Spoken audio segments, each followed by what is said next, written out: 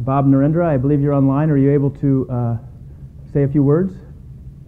Sure. I'm very happy to. One moment.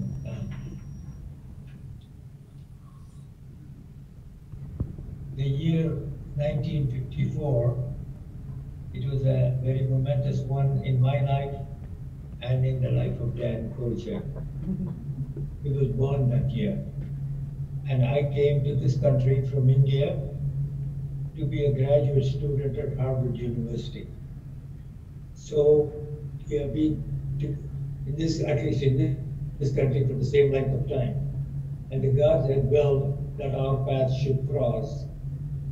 However, that happened 20 years later, after he had come to Yale as an undergraduate, and I came to Yale from Harvard as a professor after leaving Harvard as an assistant professor.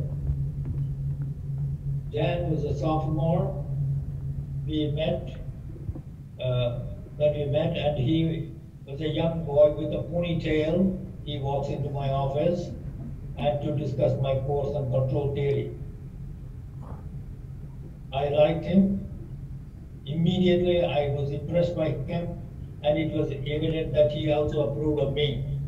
It was the beginning of an association that would last almost 50 years.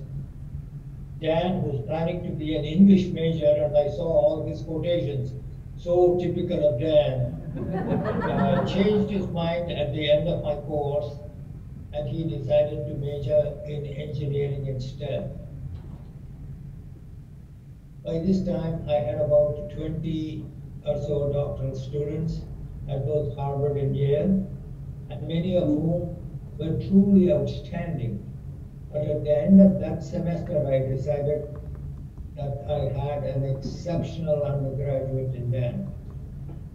If students learn from teachers, it is equally true that teachers also learn from students. Since Dan and I have spent thousands of hours talking about discussing problems, I can spend many hours talking about him. I mean, there are hundreds and thousands of stories we have had. I don't know how many bottles of wine we have consumed, but we do not have the time. I shall merely relate a few incidents about him. In 61 years as a professor, I have written, I don't know how many papers, but I have written only one paper with an undergraduate as a co-author, and that was Dan Koditschek. And I'm also happy to say that he was the first author.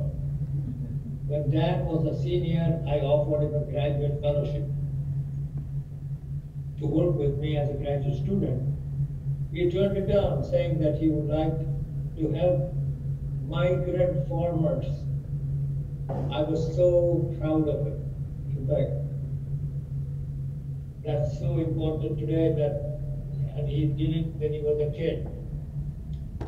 But fortunately for me, after a year, he told me that he would accept my offer if it was still open. It was open, and he became my 22nd graduate student in 1980. The next 3 years saw intense collaboration. We spent a great deal of the time at my house working on his thesis, and my wife, Barbara, who's sitting right next to me, took care of us both. He gave a brilliant thesis, and I nominated him for the highest award at Yale, the Becton Prize, which he won. Now, in his acknowledgments for his doctoral thesis, Dan says, it was his good fortune to have me as his teacher, and that I have been a guru, a friend, and near to a second father.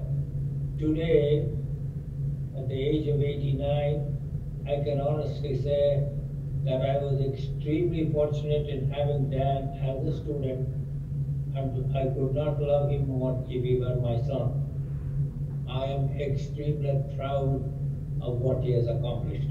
Thank you.